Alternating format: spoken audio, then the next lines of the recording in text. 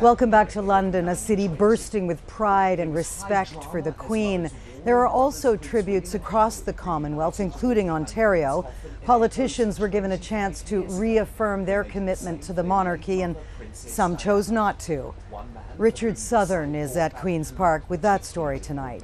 Richard. Lisa, thank you. We have seen several rites of passage here at Queen's Park in recent days. For many of us, these have never happened in our lifetimes, but they're steeped in history and tradition.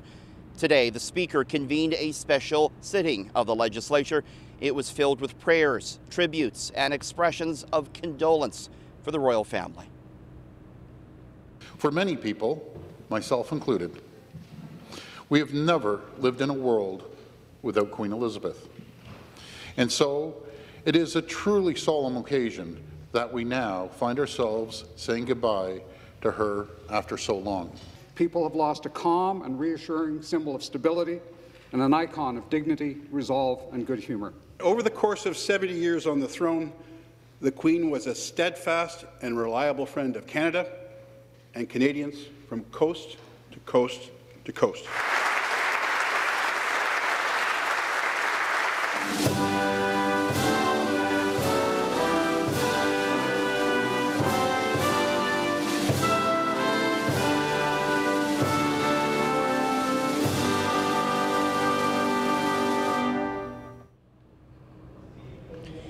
Prior to that ceremony, MPPs were given the opportunity to re-swear their allegiance to His Majesty the King, but it was up to each member to decide if they wanted to participate.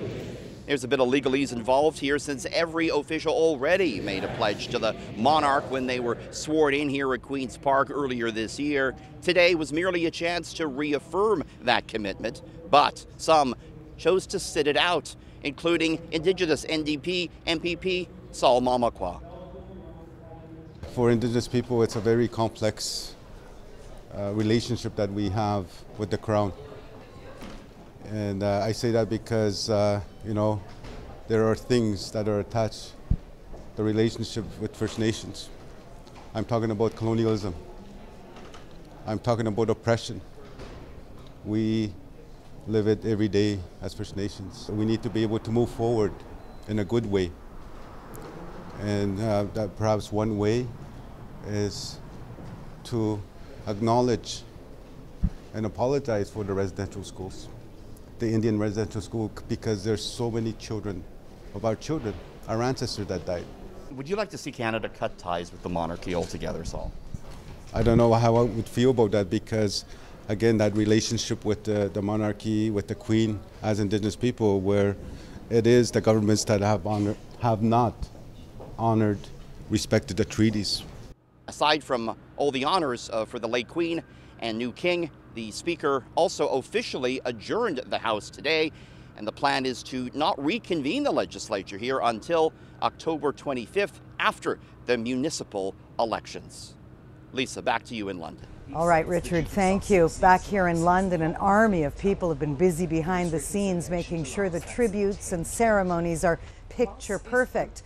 Perhaps the hardest working among them, though, the florists. So it was the centenary of the Australian Air Force. Janet Davies is the owner of Stems of Windsor, a floral shop in the town where the Queen will be laid to rest.